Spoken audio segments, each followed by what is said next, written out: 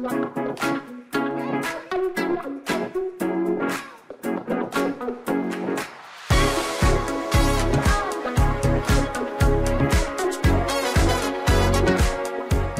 is an anterior shoulder dislocation, and we're going to go ahead and do the Kona push-pull method on this shoulder dislocation. She's had 6 of morphine and also injected 20 ml of lidocaine intra-articular for pain control. All right, so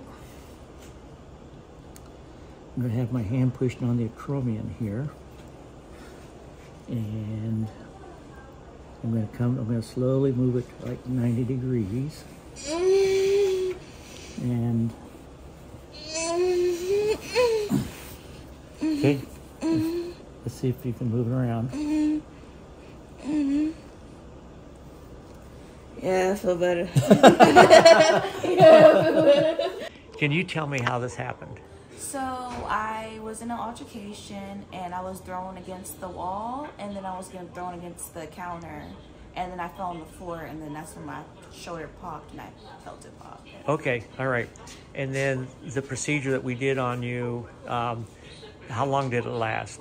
I would say like 30 seconds to like a minute, the most. Yeah. Like it wasn't that long. Yeah, and how much pain did you feel?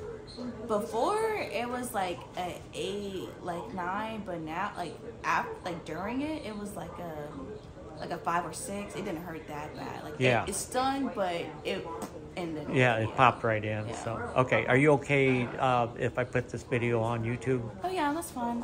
Okay. I got my consent. That's okay. fine. All right. Thanks so much. Of course. All right. This is my model. The humeral head is normally like this, with an anterior subcoracoid anterior dislocation that comes in under here like that. Okay. Typically it's reduced by pulling traction on the arm. The problem with this is the scapula floats on the posterior thoracic wall. The only bony attachment of the entire shoulder girdle to the body is through the AC joint. So when you put traction on the shoulder to try to reduce it, you pull them both out at the same time until finally you pull the humerus out further away from the body than the scapula, and it goes back in place. There are a couple of other techniques, but basically traction on the humerus pulls everything out, and when the humerus wins the race over the scapula, it comes back in. Obviously, the key to reducing an anterior shoulder dislocation is scapular stabilization. And the key to scapular stabilization is this structure right here, the acromion. It's sticking up in every anterior dislocation, waiting to be put to use. And it's rigidly stuck to the scapular spine and the scapula. You grab the arm, and you put the forearm in the anal-cubital fossa and up against your chest, abduct to about 90 degrees. Here's the acromion, and it's very, very prominent in everybody, even people that are heavy. Put the palm of your hand on the acromion.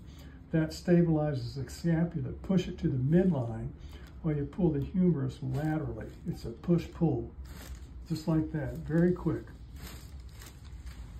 Sometimes you can try to work it in this like this, but usually it's one quick pull, push-pull, and it goes in properly.